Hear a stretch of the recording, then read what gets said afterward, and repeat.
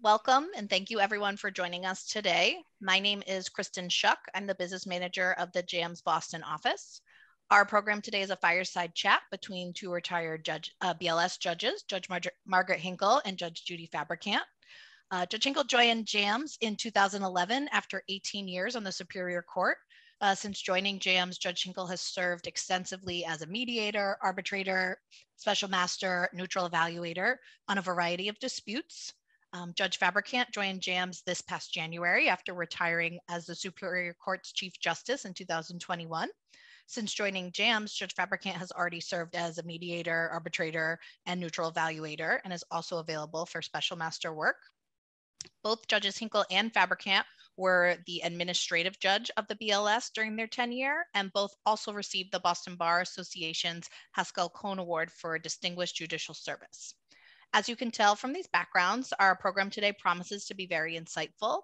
It will be an informative conversation that will help shine some light on how our retired judges view their role in ADR, as well as what they think a good advocate's approach should be to complex business cases.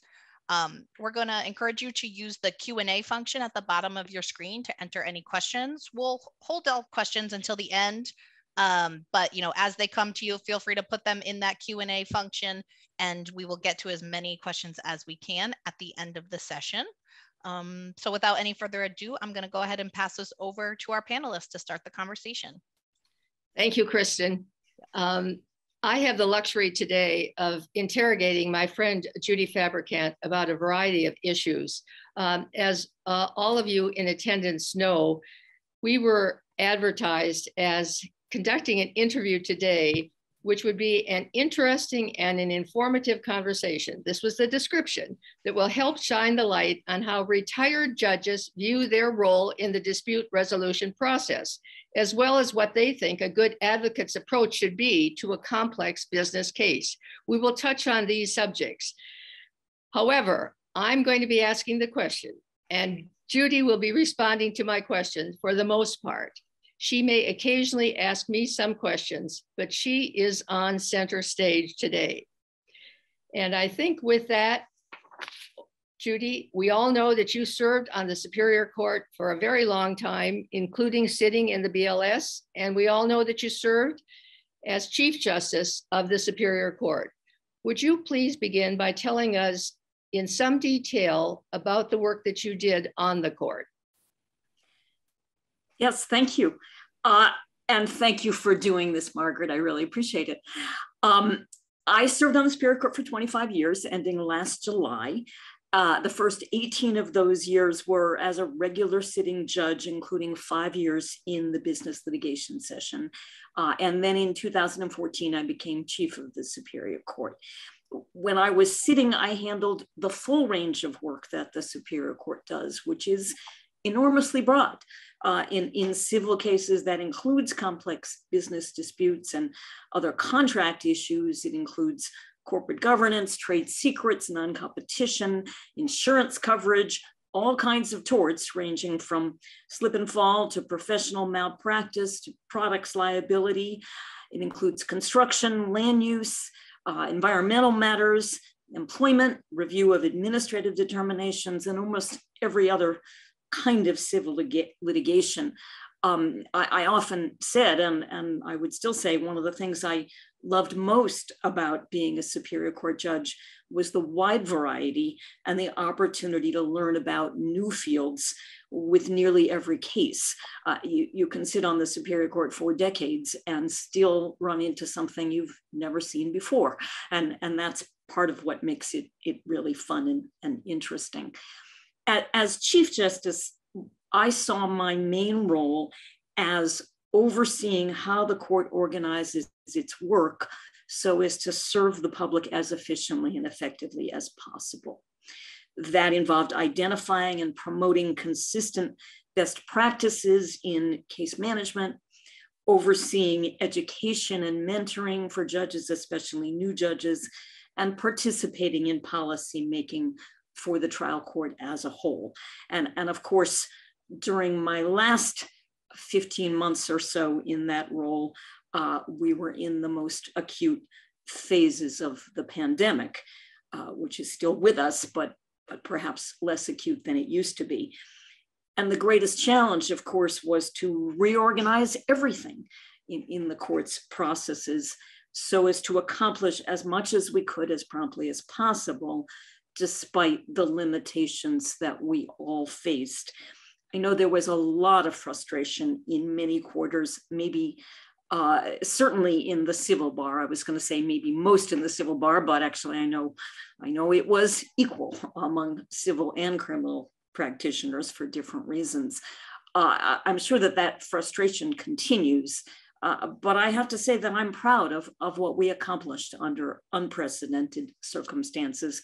We got an awful lot done, even when we couldn't conduct jury trials, and I'm proud of that. Thank you. Are there particular skills, Judy, that you believe you bring to JAMS based on your experience as a trial court judge and your experience as Chief Justice of our court? I think listening is the essence of the judicial role. It's also the essence of the management role that I had as chief. And it's essential to effective work as a neutral. Parties in all kinds of cases want to be heard. They want to be seen, they want to be recognized. And when they feel that they truly are heard, they can begin to see how others might perceive their case. They can begin to evaluate their positions, identify their interests, and consider solutions.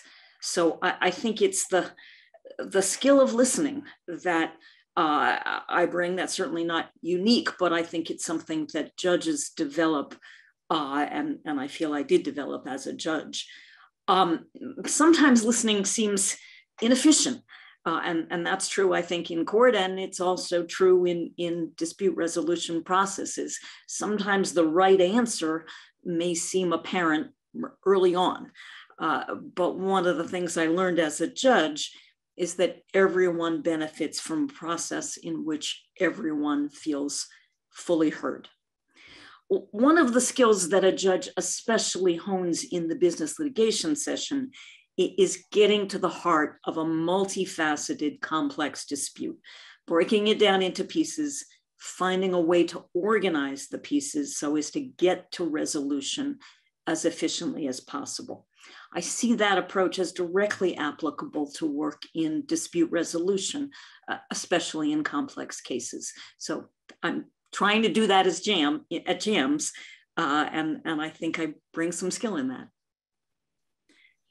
Judy, having served as Chief Justice until less than a year ago, you've now made reference to the business litigation session a few times in your responses. Would you tell us how you see its role in Superior Court practice? It's been there for 22 years. It is fully institutionalized as an integrated part of the Superior Court. The court is fully committed to it. I certainly was as chief. I know the current chief is. I think it is permanent. I think there's just no question about that at this point. And I think it is widely recognized as the premier forum for litigation of complex business disputes in Massachusetts. It's widely recognized around the country. And quite often, we see contracts in which parties agreed at the very beginning of the relationship that any dispute would be resolved in the BLS. The number of cases in the 2 BLS sessions compared with the number of cases in other Superior Court sessions, and the sharing of the 2 sessions by consistent pairs of experienced judges. Now, when I say consistent, judges retire, new judges come, there are changes in time, but there is a serious effort to have consistency over at least a few years in each of the 2 sessions. All of those factors mean that each case gets focused judicial attention throughout its life. So I think that really helps to keep a complex dispute on track. Long ago, some 22 years ago, there was a perception, there was controversy over a perception that business cases were getting special treatment. At that point, that at this point, that's ancient history. There's general recognition that especially complex cases need a level of attention that's much harder for a judge to give in a regular session. Not every case needs that. In fact, not every case needs litigation at all. Some disputes are better resolved outside the judicial forum. But for those cases that do need it, the BLS is the place to get it.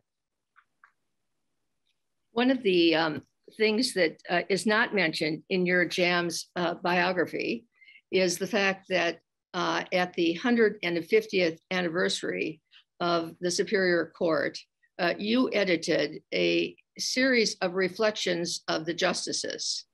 And in that reflection, the judge who first served as the BLS, the initial BLS judge, Alan Van Gessel, a former colleague of ours, a former colleague of mine in private practice, talked about the fact that the Superior Court was a living branch of government serving the litigating public.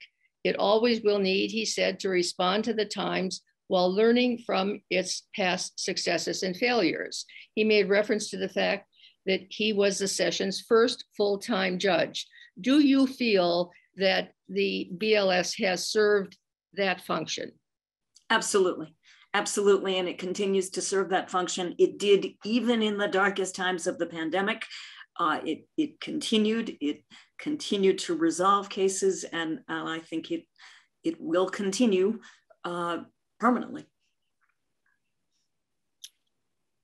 There has been some recent publicity in Mass Lawyers Weekly about the fact that there have been some bench notes from the sitting BLS judges.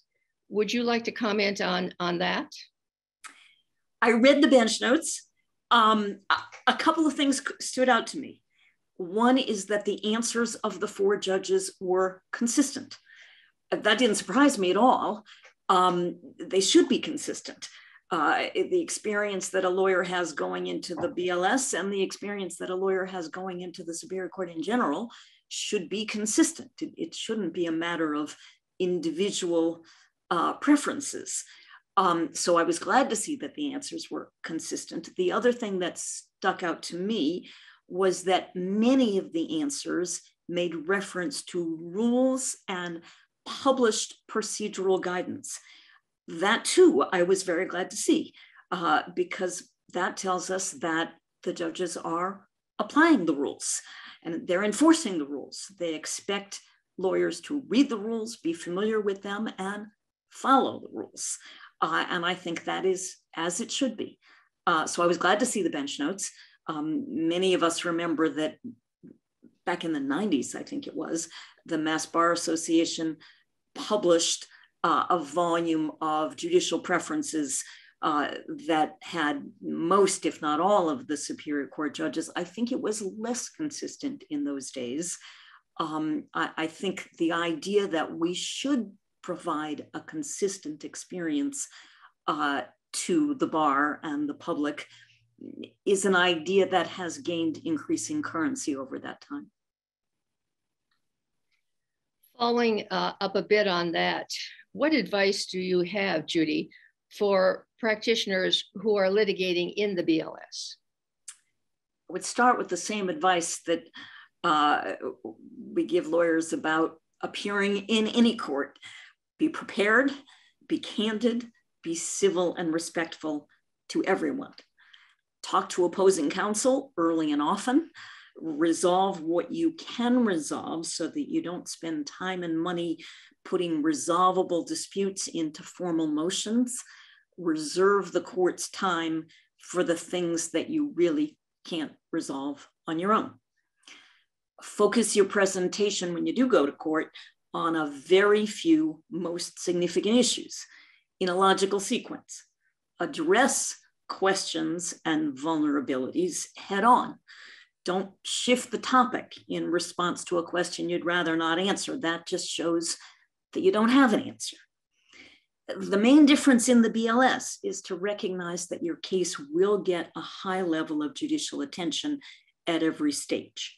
You can expect the judge to become familiar with your case and to be open to case-specific approaches to scheduling and sequencing that might be less feasible in other sessions. Once trial dates are set in the business litigation session, they will be firm. The Superior Court has certainly made enormous efforts over a substantial period of time to have firm trial dates in every session. The pandemic did some damage to that, but I think you can still expect that in the business litigation session, trial dates once set will be firm. And even though the business litigation sessions have fewer cases than most other sessions, the cases are all complex, and the number of motions and the volume of paper filed in each case is enormous.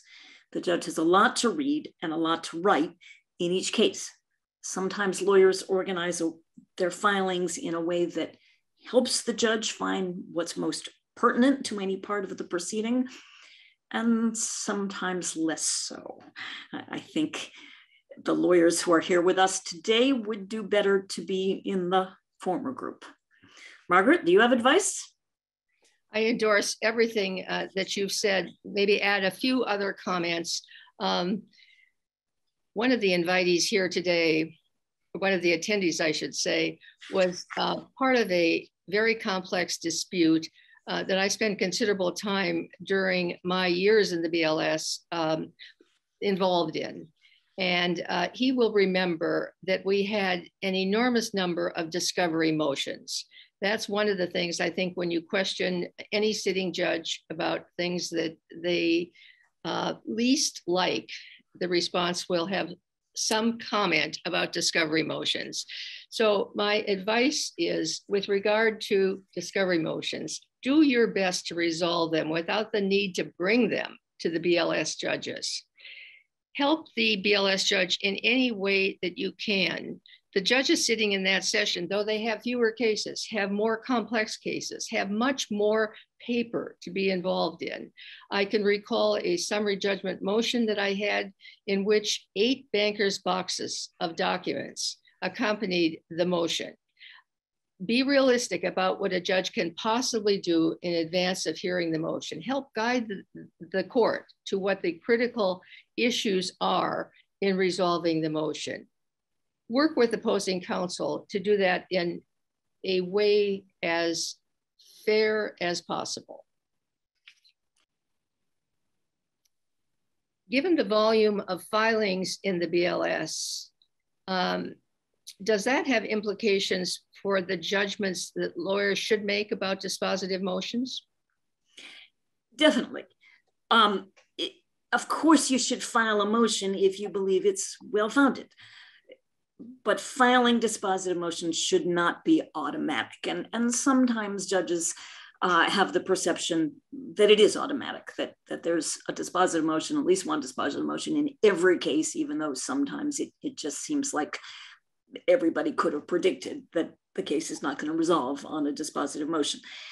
Don't file motions that have little chance of prevailing, and don't file partial dispositive motions that won't advance the case.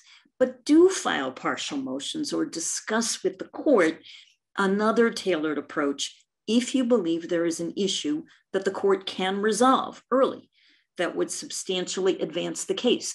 The judges want to do that. They want to move the case along.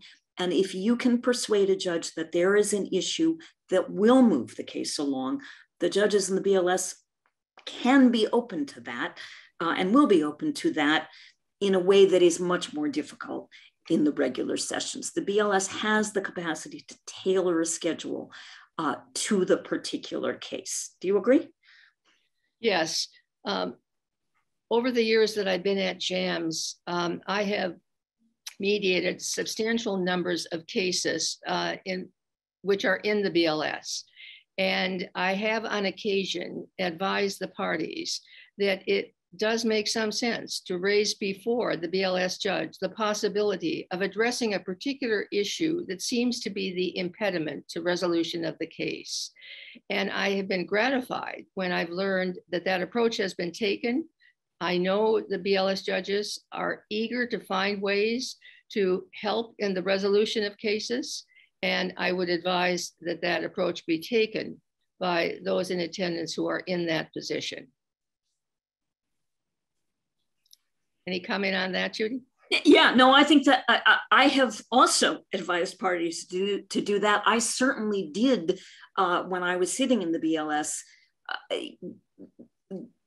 take up particular issues when the parties persuaded me that there was good reason to do that, even if it was outside of the usual sequence. Judy, let me shift our conversation a bit.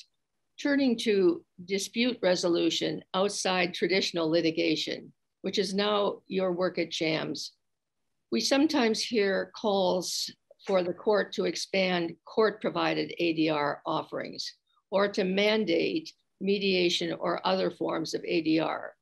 Would you comment on that? Do you think it's likely to happen, and would you favor it? My thinking is the same as it was when I was Chief Justice of the Superior Court, which is the same as it was when I was a sitting judge in the Superior Court.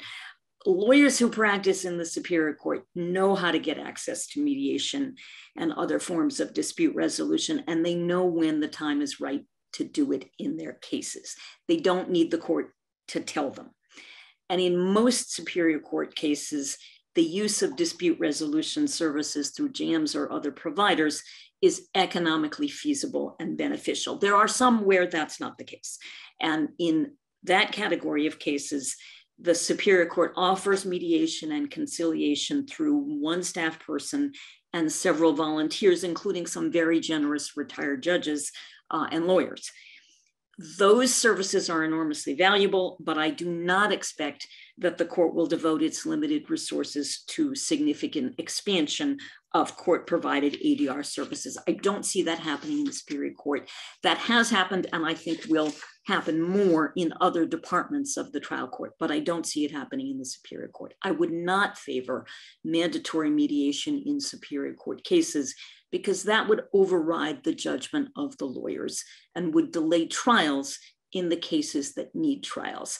And we know that there are some states where there are mandatory mediation programs. I think mediators, I have heard from mediators who have handled those kind of matters that often people come in because they're checking a box or they're doing some informal discovery. They're doing what they're required to do, but it's often just not a very productive process. So I don't favor that. I don't think it's likely to happen in the Superior Court. In many cases, maybe most cases, mediation is appropriate and useful at the right time. But the lawyers are in the best position to know when the time is right and to choose the forum that they think most effective for their case. Margaret, what do you think?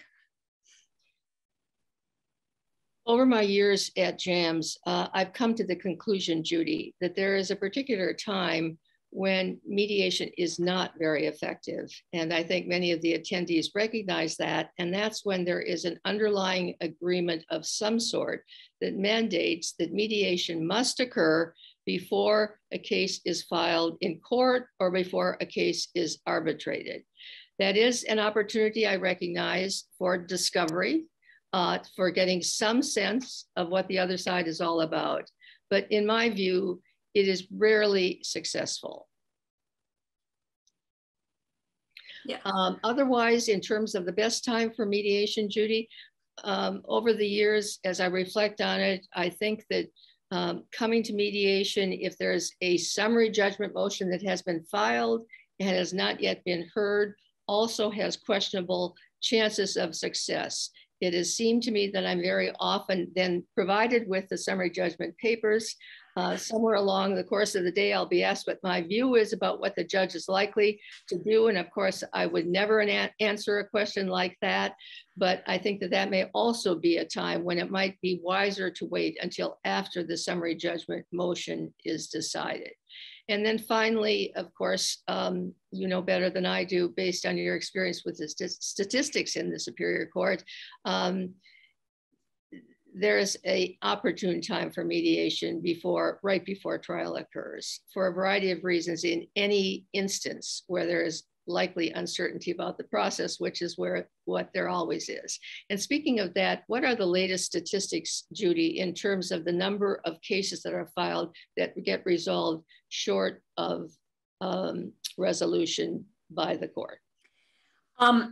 Several times when I was chief, I made efforts in various ways to try to figure out what percentage of cases settled.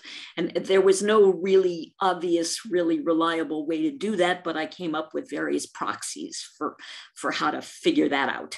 And every time I tried to figure it out, the conclusion that I came to was the number of cases resolved by verdict in a jury trial after trial. The percentage of all civil cases filed in the Superior Court that was resolved in that manner was about 2%. So 98% of cases were resolved in some other way. Now, some cases, there's no right to a jury trial. Some cases, there's no right to a trial at all. Some cases, the parties have agreed to waive a jury trial. Some cases, there's a jury demand filed, but then at some point the parties do waive a jury trial. So that 2% figure, you'd probably, if you wanted to have a reliable estimate of how many cases settle, it's not going to be 98%. It's going to be something short of 98%. But I still think it's going to be in the 90s. So the question is, when do they settle? My sense is there's two good times. One time in certain kinds of cases is before there's been a lot of money spent on litigation. And in certain kinds of cases, at a very early stage, everybody knows a lot, especially in a case where there's insurance available and there's been a claim made to the insurance company and there's been a lot of materials gathered to present to the insurance company to make a claim to the insurance company. Well, in that kind of case, everybody knows a lot before anybody files a complaint in court. So in that kind of case, people know enough that they're in a pretty good position to settle before they've spent a lot of money on litigation. That's a good time then for mediation early in that kind of case. The other situation where, in my view, cases tend to settle is much later, after everybody knows everything they need to know, after all of the discovery has been done, after there have been rulings on the major legal issues, either in the form of summary judgment or in some other form. And at that point, everybody's in a very good position to evaluate their position and reach resolution. So that's my view, based mainly on what I've seen in court. Let me shift gears. We've been Zooming for the past half hour or so. I want to ask you how, in your opinion, the use of remote hearings will alter the practice in court, and it will alter the practice of dispute resolution at JAMS. So I think everybody knows that in April of 2020, in the trial court as a whole, all judges got Zoom licenses. We all had training on, I had never heard of Zoom before that.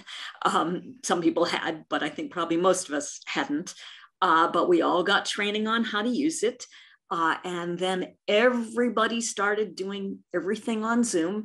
We also very quickly adopted electronic filing, even though we didn't have in the court system, we didn't have the internal software to give judges and clerks and everybody else access to all the materials that was filed electronically. But we did adopt electronic filing for all civil cases. So we made an enormous transition very quickly. And that was how we were able to keep going, even when, even during the short period of time when courts were closed to the public. And then after that, we had a much longer period of time when courts were open to the public, but there was an awful lot happening by way of Zoom, as well as some things happening in person in courtrooms.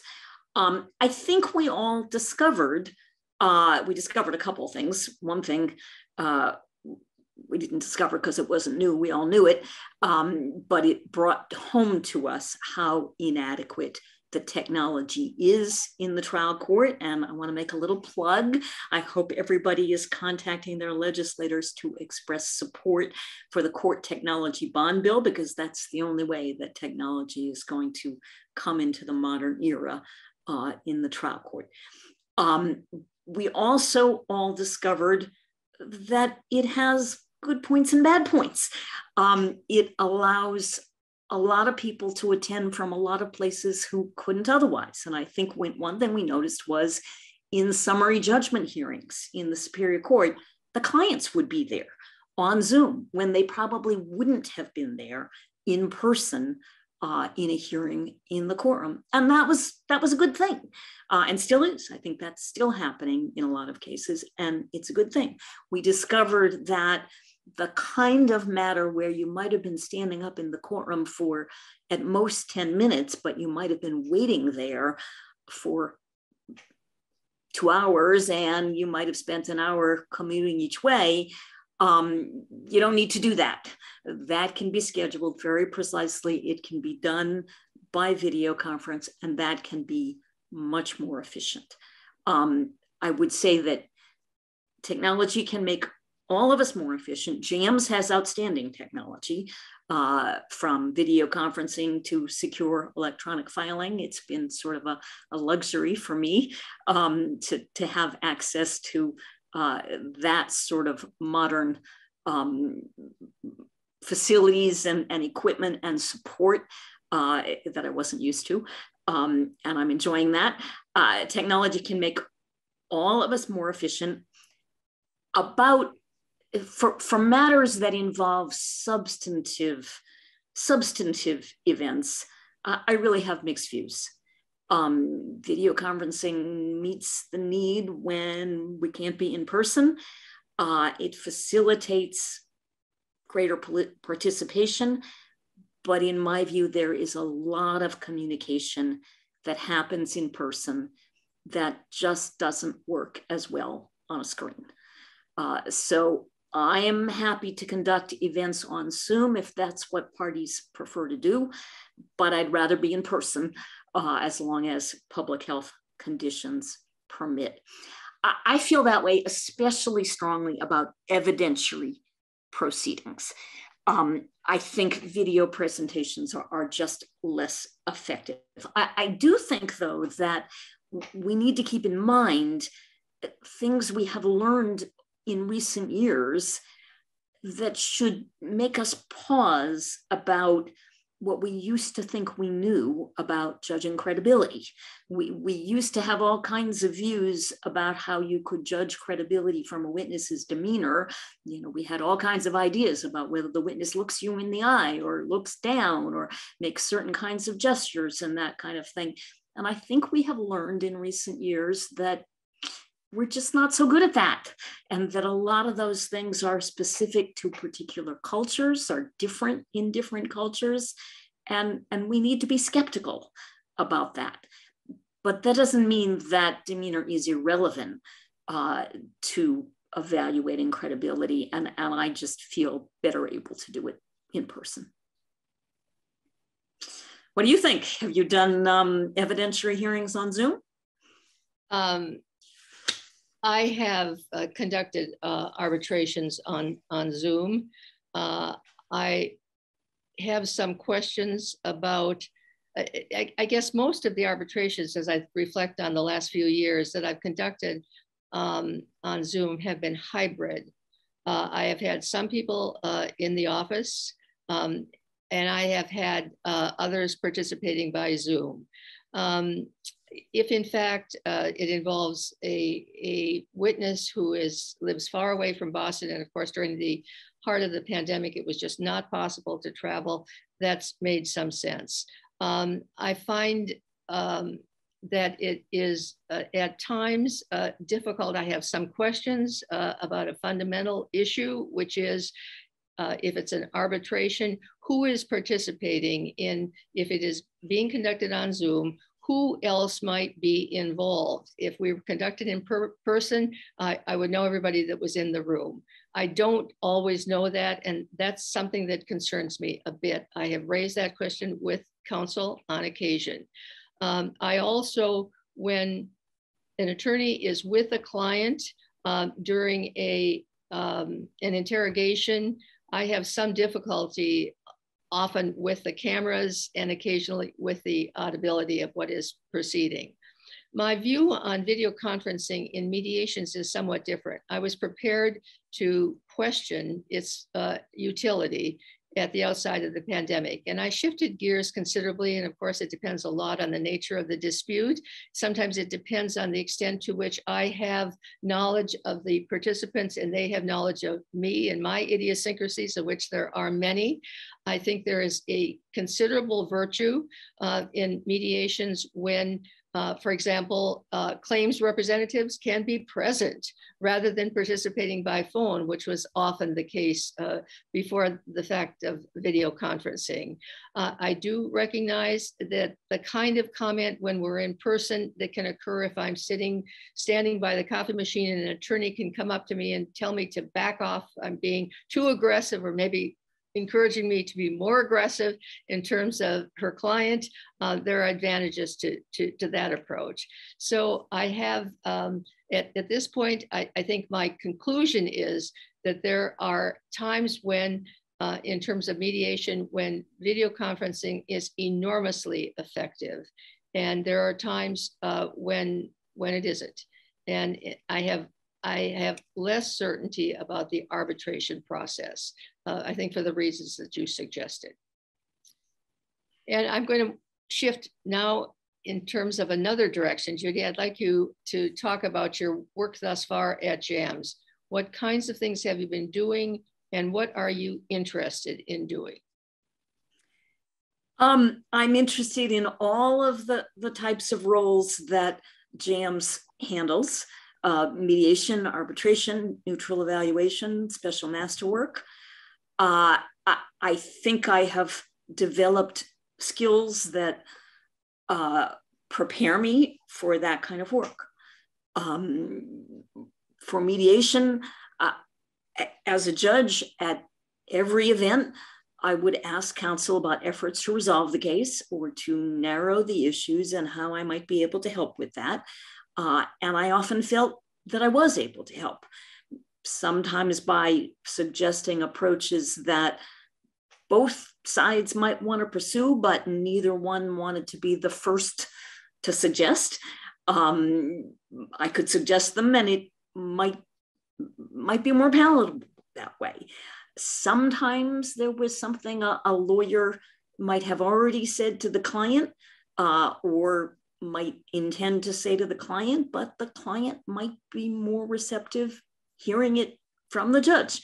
And I felt like I developed a sense of that and was able to help parties resolve matters. As a mediator, of course, we have more time to spend with each case, and we have the freedom to talk to each side separately. That's of course, something judges don't do except in very unusual circumstances when all of the parties agree to that.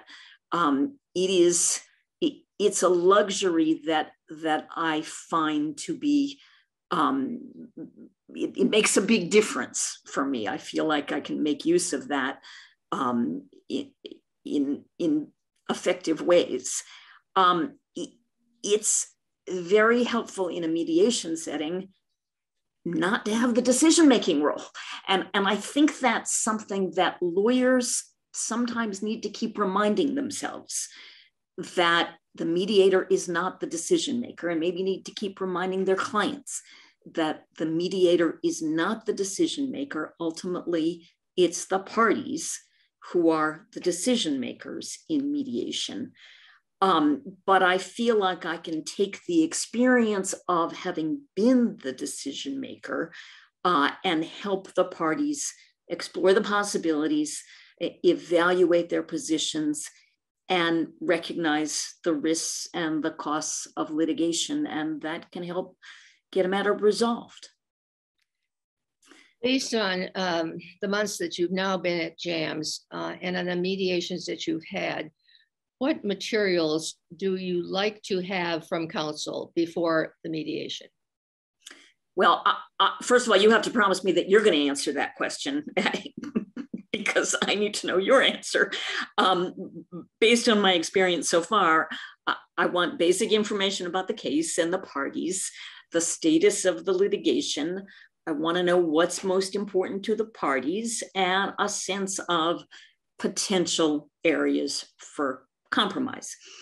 If it involves an area of law that I may not be familiar with, or that may have developed a great deal in the recent past, it's helpful to have a few citations of the most significant cases, which I will read, so that I can think about the strengths and weaknesses on the legal issues. But it's not helpful to have a brief of the sort that a lawyer would file in court. A mediation memo, like anything else a lawyer does in litigation, has an element of advocacy, but it's not a summary judgment motion. The goal is not to persuade the mediator that your position is right. The mediator is not the decision maker. The goal is to help the mediator understand what's most important to your client, what you think is important to the other side, and where there might be common ground. That's how I see it. Margaret, is that consistent with your view? What I've traditionally done is to ask counsel before a mediation to provide me with two briefs, and probably I shouldn't be using the word brief here, but two position papers. The first is one that they would share with the other side, and the second is one that they would provide only to me. What I'm interested in knowing, obviously, is the status of the dispute, the particular, if it's in court, what's been going on in court, things of that sort. I often, as is my want, I guess, am inundated with summary judgment filings. I don't read through everything that I'm provided in advance, but I do appreciate the particular things, knowledge about the particular things that have happened in court, if it's in court already, that will influence the ability of the parties to resolve the case. I'm also interested in being provided with information about settlement discussions that have occurred. Obviously, one of the virtues, one of the things we can offer to parties in mediation based on the Massachusetts statute and the JAMS rule is confidentiality. And therefore, I feel that it is extraordinarily helpful for me in working with the parties to obtain information along that line. I also appreciate the fact, and I'm mindful of a particular mediation that I had recently, in which I was probably provided with 10,000 pages of paper in advance, but when both sides came in with the particular portions of the documents that were critical to my working with them, and handed me a sheet of paper with something highlighted at the particular time that it was being addressed by the client or by opposing counsel. So I think that summarizes. Every case is different, and much depends on the particular status of the dispute at the time that it comes into JAMS, obviously, as I think we've already recognized. Let me now talk, Judy, about arbitration. Obviously, it goes without question that there is, as you recognize already, an enormous overlap with the judicial role in serving as an arbitrator. Do you feel that your work in the BLS particularly provided you with information in terms of preparing to be a JAMS arbitrator? So the BLS, as you know, handles many non-jury trials, either because there was a contract that said, we're going to do this without a jury, or because the parties agreed ultimately to do it without a jury, because the nature of the issues were such that they would be better presented to a judge. I conducted many of those trials over the years. I issued many decisions with extensive factual findings and application of legal principles. The intensive case management in the BLS also has much in common with the managed arbitration approach at JAMS. So I think I have considerable experience that is applicable to arbitration. The confidentiality of the process, of course, is different from what happens in court. And I think for the parties in arbitration is a real advantage.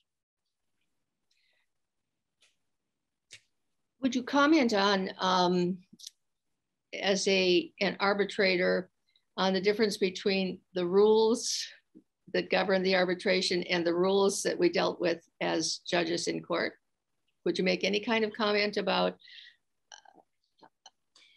Well, there's considerable overlap and some differences.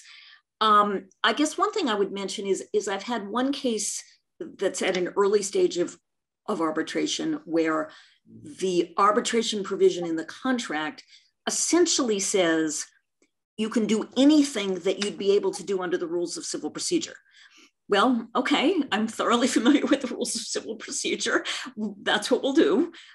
It does mean that it's going to take longer than other arbitrations might take. And there's going to be probably more motion practice, and maybe some of what might otherwise be the economies of arbitration may not be there with that kind of an agreement. But with that kind of agreement, that's what we'll do. I think the standard rules, of course, provide for more limited discovery, more limited motion practice, and that is often more efficient for the parties. So is that how you see it? I think so. You mentioned neutral case evaluation earlier, Judy. Are there particular skills that you bring to that role at JAMS? I think every experienced judge develops a feel for how a set of facts may appear to a fact finder, whether judge or jury. Superior court judges develop familiarity with many areas of the law because of the wide variety of cases the court handles, and develop familiarity with how juries see cases in a wide variety of factual settings. Superior court judges rotate from county to county. I know people have lots of views about whether that's a good thing.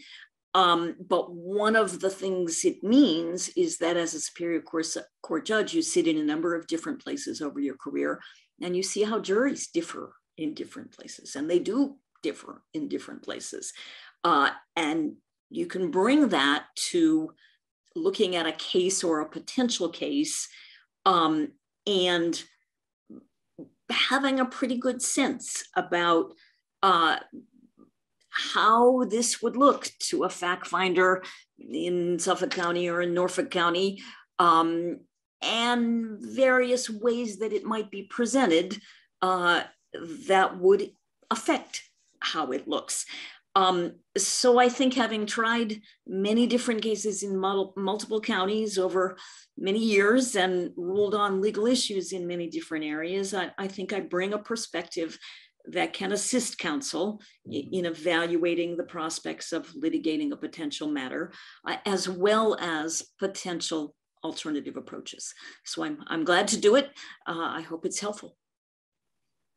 Let me again shift in a slightly different direction. During my years at JAMS, I have often been asked by the parties, occasionally by the court, to serve as a special master, often in a discovery dispute, sometimes in the implementation of agreements or of orders or other aspects of the litigation process. Do you see that role as drawing on your judicial experience? And is that something that you would be interested in doing?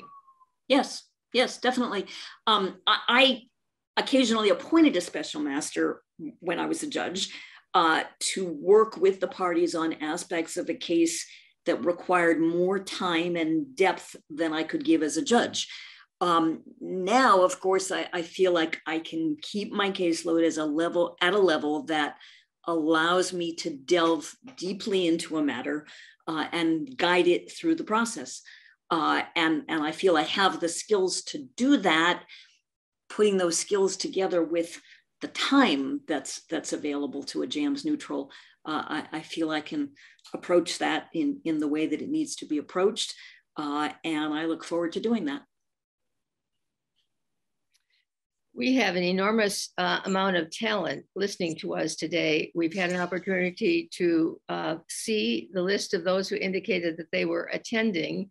And I think what we would be interested in doing now is shifting. We can't see you, but we are shifting to see whether you've got any particular questions that you might be interested in asking of us. So maybe we could just take a minute or two, Judy, and provide the attendees with the opportunity, if they wish, to provide us with a question that we might be able to respond to. And I think unless people want us to, we wouldn't attribute the questions, but we are happy to have some questions.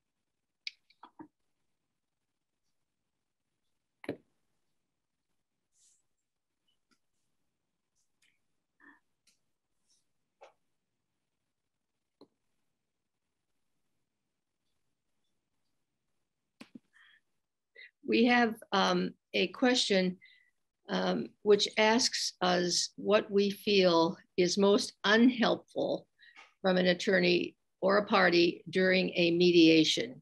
And maybe I can start with that, given my more years of experience at JAMS, by stating that we all recognize, I think every neutral at JAMS recognizes the fact that emotion plays an enormous role in a dispute, regardless of the nature of the dispute. And it is impossible not to bring that to the day of mediation. We recognize that, we try to recognize that. I think we try to address it. And our role as mediators is important in addressing that. But one of the things that I have found over the years that generates emotion are accusations of bad faith and good faith. And I'm not talking about Chapter 93A of the general laws, which often its use is a detriment in mediation. I think that it's advisable if there's a 93A claim to just put it in the corner for purposes of mediation. And I'm now talking about the punitive damages and the recovery of attorney's fees aspect of that. But I guess sort of in generalizing, I think that to the extent that emotion can be controlled, and I recognize how hard it is to do that. That is something that attorneys can play an enormous role in helping the mediator with and advising the mediator prior to the mediation. Judy? Yeah, and frankly, I think 93A is a detriment in court in the same way that it's a detriment in mediation. I mean, it's pled in nearly every civil case. It leads to an award in very, very few cases. And often, at least my sense is that parties think that they're going to get treble damages and attorney's fees when the attorneys knows full well that that's highly unlikely. And it raises a set of expectations in the party, in the client, that makes it that much more difficult to resolve. And particularly when the claims of bad faith go to opposing counsel, that inevitably raises emotions that make it very difficult to resolve a case. So I think those kinds of claims should be reserved for the really rare instance when it's really necessary. And we have one other question, which has to do, it will not surprise anybody in attendance that we would be asked this question, but which has to do with our views about the role that gender plays in both mediation and in arbitration. So I think I'm going to start with asking Judy what role she thinks gender plays in terms of the court process. And then I will think about an answer to the question in terms of the judiciary. I guess that's what. You know, it's there. It's always there. It always will be there. It's there in every aspect of our day. We actually had a seminar for judges just recently that I participated in, even though I'm retired, because I had started the organizing process for it back before I retired. And I think sort of the one central takeaway from that seminar for the judge was that you need to call it out when you see it. You need to call it out in a way that doesn't raise the temperature. So if you can do it with a little bit of humor, that's usually effective. I know that, you know, we talked about the frequently mentioned phenomenon of in a meeting, a woman raises some suggestion and nobody responds, and then a man raises the same suggestion and everybody says, great idea. And one woman said, what I would say to that is, yes, and are you going to cite me in a footnote? And, you know, everybody would laugh. I thought that was a great idea because everybody would laugh, but the point is made. And I think the takeaway is you can and should make the point, but you need to develop techniques for doing it that keep the temperature down. And I think lawyers need to do that in the same way the judges need to do it. I see a couple of other questions here. I see one in the chat and I see one in the Q&A. Do I get a chance to respond? Yeah, go to it. No. And I'm going to let you raise the other questions, Judy. I've given some thought to this issue of the role that gender plays in arbitration and mediation. And I think my response in part is that, of course, it plays some role, but I am astonished by the number of times I'm told in mediations that I've been selected as a mediator, not because of my gender, not because I've been on the court, but because I'm a Midwesterner. And because somebody believes that there is something about the fact that I grew up in the Midwest, which means that it might affect the ability to handle the case. So I say that because I think that all of the all of the attributes that a JAMS neutral brings to a particular dispute probably affects the selection of the particular mediator or arbitrator and our handling of the dispute. Over to you, Judy, for any of the other questions. Okay, so here's a question that's in the chat. How is the process of teaching the judge or arbitrator different in ADR versus court? I'm thinking of complex industries, complicated expert issues, and other factual complexities where a tutorial would be helpful, but hard to do in court. And I guess the way I'm understanding this question is, in court, quite often, one of the things the lawyer needs to do is educate the judge about some factual matter that you're presenting expert witnesses, you're presenting published material so that the judge develops an understanding of some technical matter that the judge wouldn't previously have had, or there is some specialized area of the law that the judge may not know about, and you need to teach the judge about that. So that's what I take this question to refer to. And I think the question is, how do you do that in arbitration? Maybe the source of the question can just tell me quickly in the chat whether I've understood the question correctly. And I guess I turn that to you, Margaret, and ask if you think that doing that in arbitration is any different from doing that in court. I don't. That's my sense too, is you do basically the same thing. Now, mediation may be a little different, but I think it's fundamentally, to the extent that mediation involves having to evaluate what's likely to happen in litigation and talking to the parties about what's likely to happen in litigation, the judge, the arbitrator needs to be familiar with that area of the law, needs to have some basic understanding if there's some technical matter. And if it isn't something that would be within the mediator's previous experience, you need to provide the information that the mediator needs.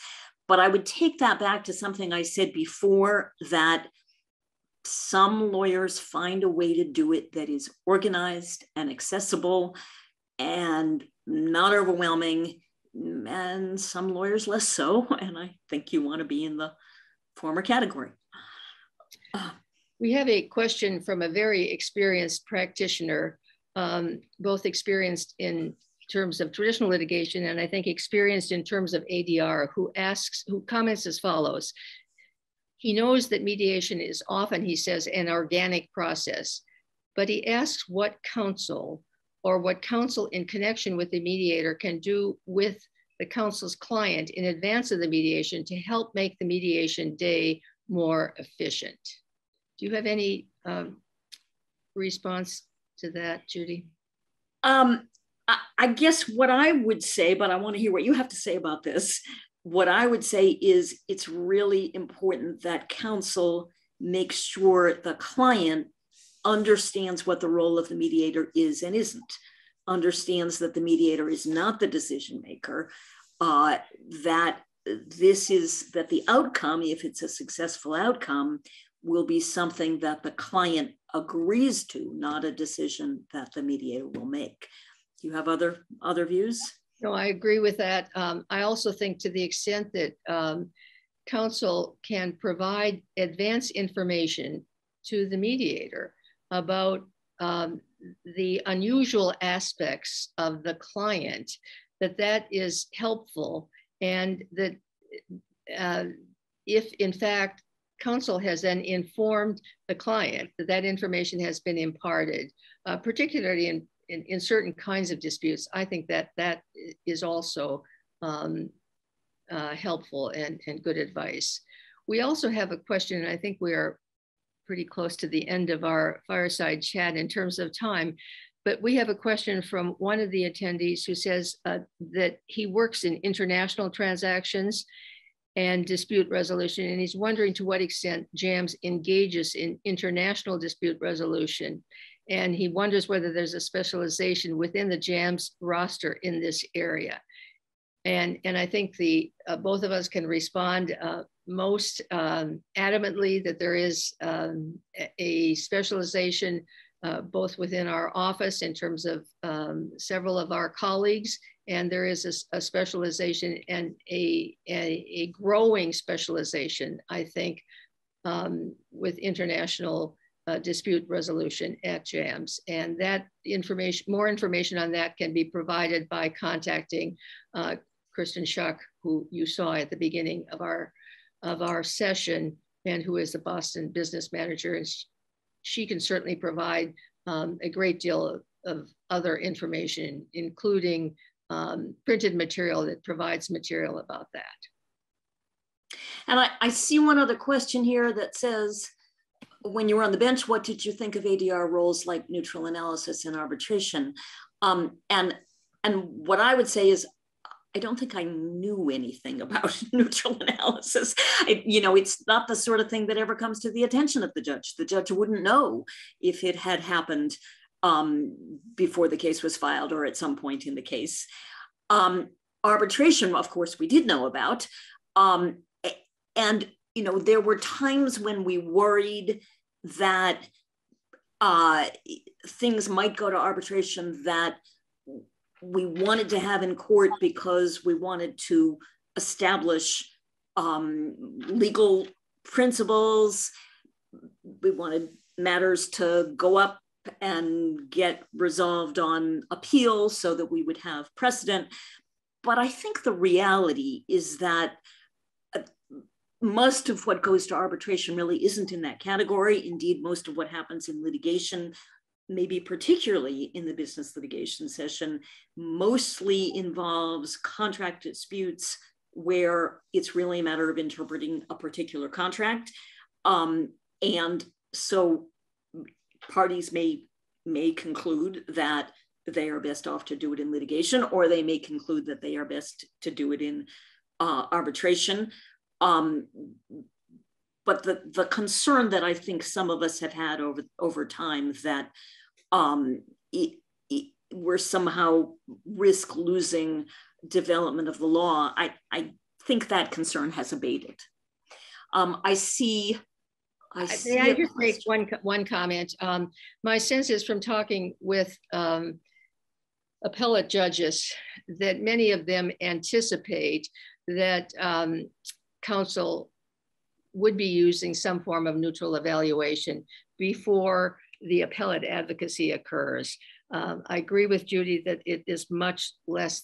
I didn't know about it, I don't think at all, when I was sitting on the trial court. And of course, I was never an appellate judge, but I think that probably at that level, it is anticipated. All right, Judy, over to you. There's another question. Yes, so I see a question that says, I represent a terminated employee in a FINRA arbitration. Opposing counsel refuses to mediate unless I considerably lower my demand, which I'm hesitant to do,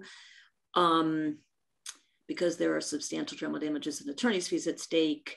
Any advice on how I should handle? And obviously we can't give advice about how to handle a particular case.